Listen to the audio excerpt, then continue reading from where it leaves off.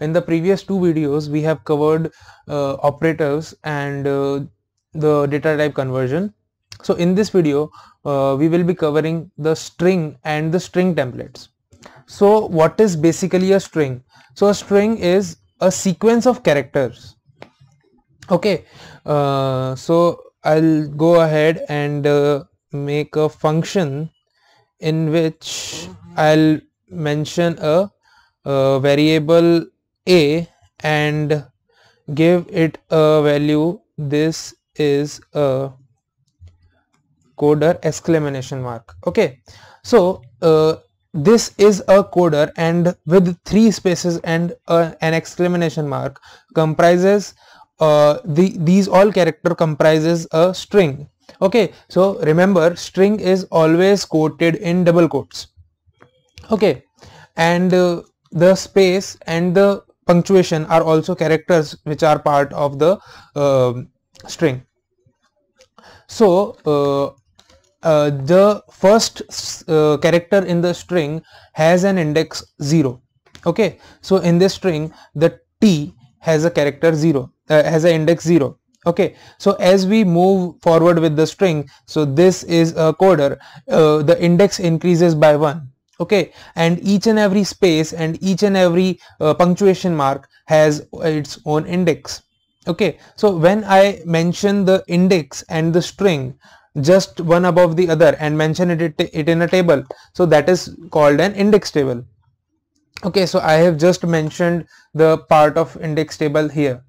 Okay, so it says that which character has what index. Okay, so in this the C character has a index of 10. Okay, so this is the basic about string. We already know how to initialize a string. Okay, so there is also a second method. Yeah, second we can say that it is a second method to initialize a string. We can do that. String variable b string, we will mention the data type of that string beforehand. Okay, we can do that also. So we can define the string in two ways. Okay, so we will be covering most of the string functions in the later part of video, but I'll be mentioning one string function in this video, that is the length function. So remember, a string having index from 0 to 15 has a length of 16. Okay, it has 16 characters in it, including 0. Okay, so what if I have to like I have a value I that stores the length of string a. So I'll just mention a dot length. Okay, and this length function measures the length of any string. So I'll go ahead and print the value of I. So when I run this program, I expect the output to be 16. Okay,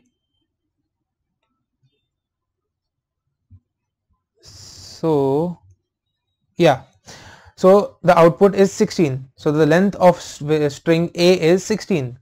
Okay, so what if I have to get the output as the length of the string is 16. Okay, so I have to print this statement, and that value here is I. So what I can do is I can go ahead and write a print statement which contains a string that the string is the value of string is, okay, the value of the length of string is. So I'll just go ahead and print this, okay, the length of string, and then what I can do is I can in the next line I will mention a println statement, and that contains I. Okay, so when I go ahead and run this program, what I will find in the output is the output will be the length of string is 16, but don't you think it's a bit lengthier and there must be a shorter way. So you are thinking right. So what I'll do here is I can use string function, string template here. So string template is nothing but a dollar sign. Okay, so what is a string template? So while mentioning a string, what I can do is I will just mention it print ln. Yeah, so after the the string, I have to put inside the string the value of I. So what I can do is I can just put the dollar sign and the I. Okay, when I hover over it, it says value I int. Okay, so it has the value of I. So when I go through this line, it will print the string, the length of the string is, and inside the string it has the value I. So before so it does not print the length of the string is $I, dollar sign I. It does not print that. What it print is, we will see when I run this program. Okay, so yeah, it prints the length of string is and instead of $I, it puts just the value of I. Okay, so what if I have to print, I have not defined any value I.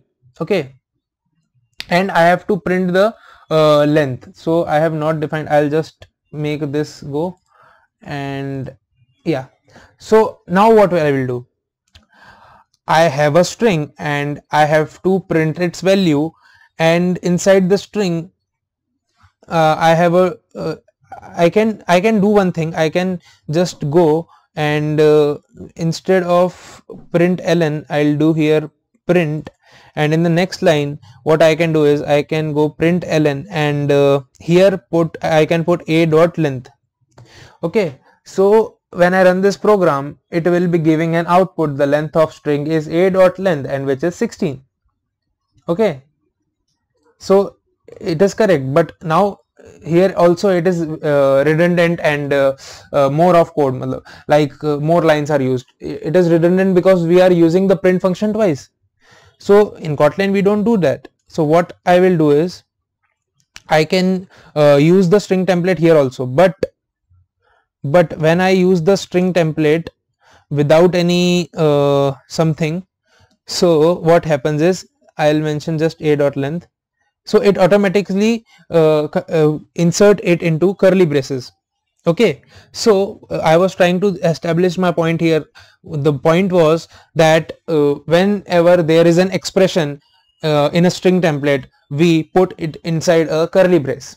Okay, so when I run this program, it automatically puts the length of string a inside this template, and we have the output as the length of string is 16.